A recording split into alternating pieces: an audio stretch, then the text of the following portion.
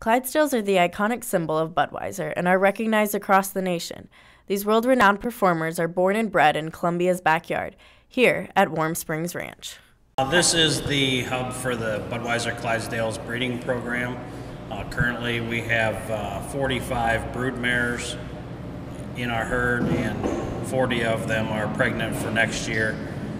This year on foaling season we had 28 foals born, and actually 24 of those were good colored, so we had actually a very good year as far as color wise.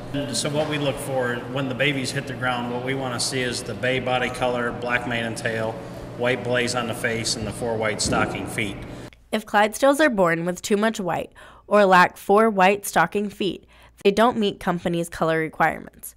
This means they are sold to other Clydesdale breeders across the United States and Canada, who are not as particular about color as Anheuser-Busch.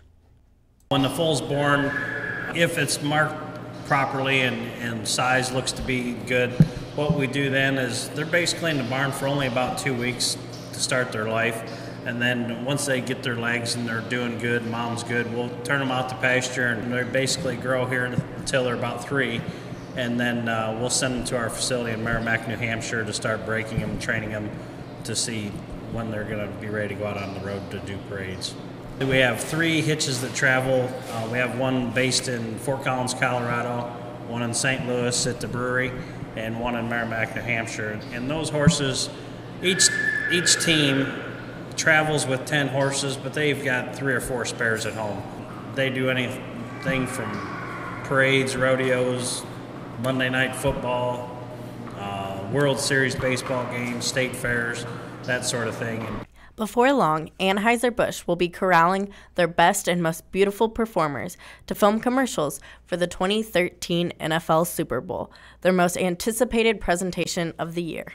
If the brood mares, if a filly's born and she's good colored for what we want to put in our breeding program, yeah, there's a pretty good chance that she'll never leave the farm in 15 years.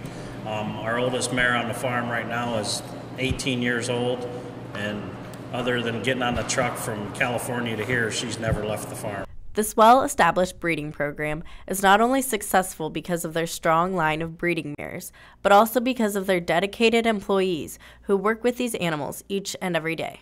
I've worked for Anheuser-Busch for 15 years and 3 weeks now. So my first year I spent traveling with the horses out of St. Louis, and then I spent 10 years in Southern California, and I was glad when they bought the farm here in Missouri so we could move back to the Midwest. For Eric, this job has meant more than just a paycheck, but is a passion. Well, I grew up on a dairy farm, and we had Belgian draft horses, so, it's kind of nice to go to work and work with horses. Tours are offered April 1st through October 31st, each day of the week other than Wednesdays. You can register for a tour by calling 1-888-972-5933 or by visiting their website at warmspringsranch.com.